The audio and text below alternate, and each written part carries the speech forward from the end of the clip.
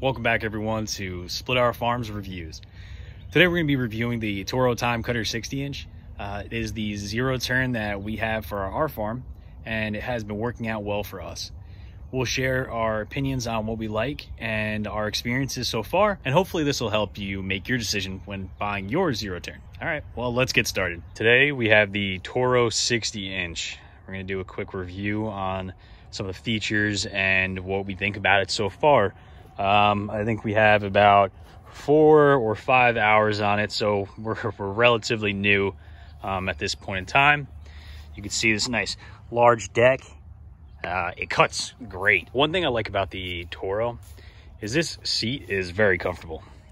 It's very plush. You can pick it up and adjust the seating, so it's either forward or backwards, whatever. I'm a taller guy, so it's all the way back for me.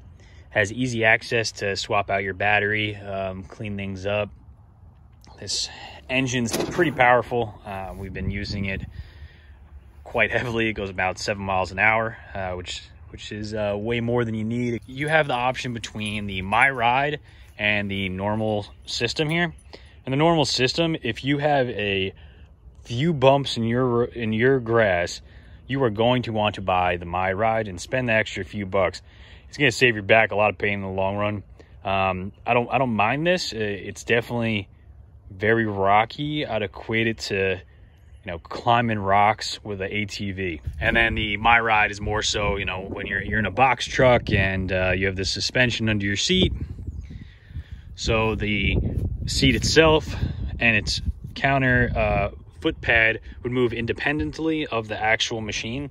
So it gives you a smoother ride. So if one takeaway you get, I think that you'd probably be happier with a My Ride zero turn Toro tractor. The 60-inch deck is great if you have a large property. We spend about 50 minutes, 45 minutes on 4 acres here, buzzing through. It's really nice. Another benefit that I really like is you could set how high you want your grass, and it's very easy. So let me get in here.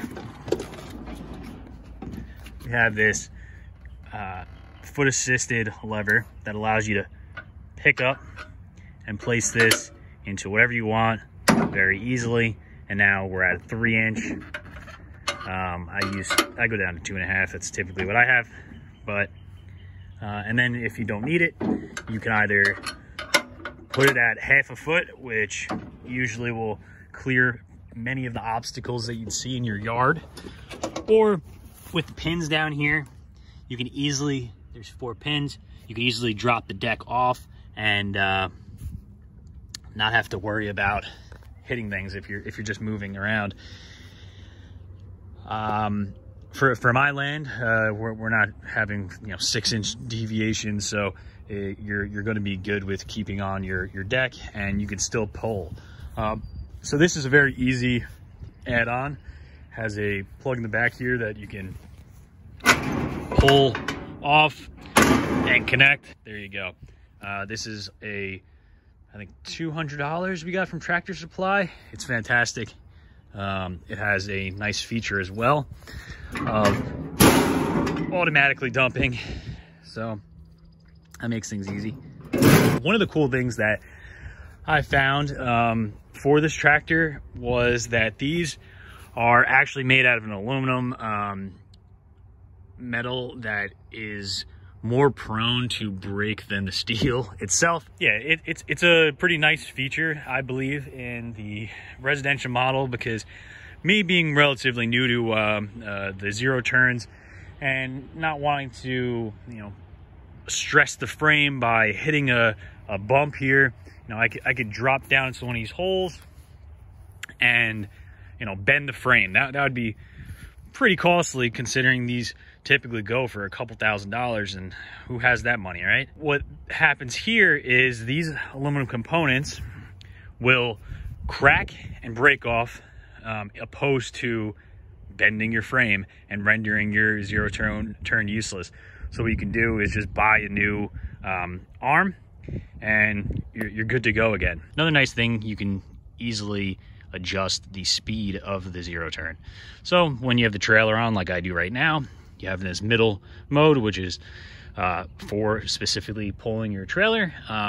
Then you have, you know, turtle mode, so very slow, and that's gonna, you kind of want to use that when you're getting started with the zero turn, or, you know, moving around places that is pretty bumpy, because you don't want to be buzzing through that and break an item. But the rabbit here, boy, this thing can move.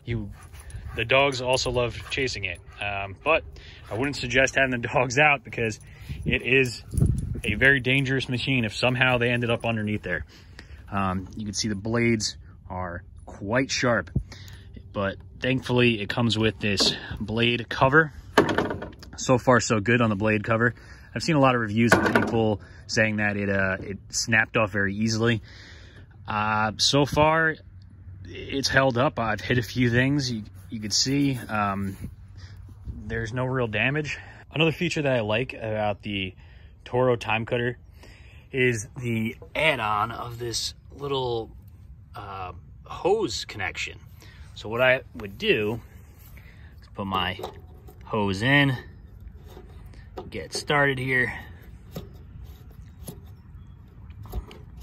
All right, so now my hose is connected. When I engage the grass cutting, pull this up, that is going to spin the blades, and because the water's on, it's going to clean underneath the deck for me.